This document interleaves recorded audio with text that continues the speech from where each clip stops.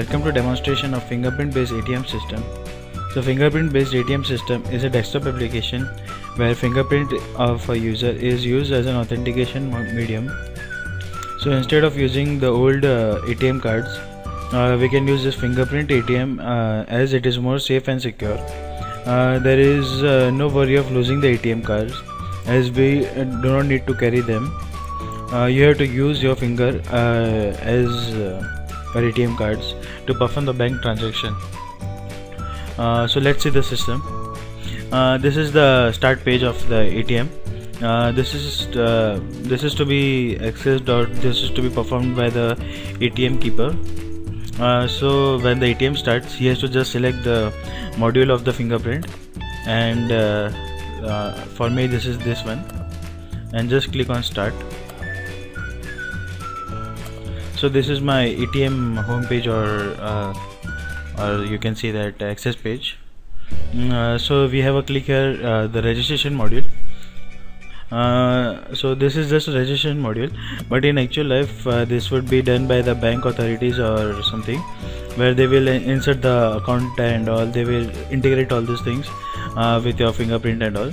So for now we are just entering the user ID, pin and the fingerprint. So let's register us. So let's say and user ID is this, pin code, and now let's scan our finger.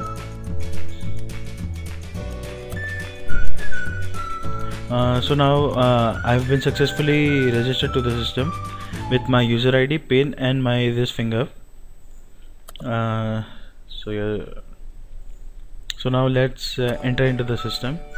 So my user ID, my pin, and now let's scan our finger to log in into the system. So you can see that the login was successful. So just click on OK and log out. So you can just see that if I do not scan that right perfect finger, it won't allow me to enter the system.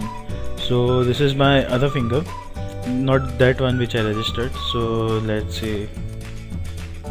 So you see this showed the login field, so you can try again. So now let's try with the perfect finger. So login was successful.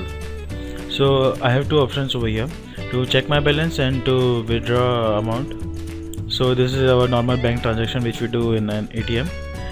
So by default there is a 10,000 amount in my account. So we'll just log out, as after every transaction our bank transaction of an ATM gets stopped. So I have to again enter into the system, and let's withdraw some amount. So there is 10,000 in my account, so we'll just, let's say 20,000. So it will say insufficient balance, but if I remove around 8,000, it will allow me to get that money. So this is how an fingerprint based ATM system works. Thank you.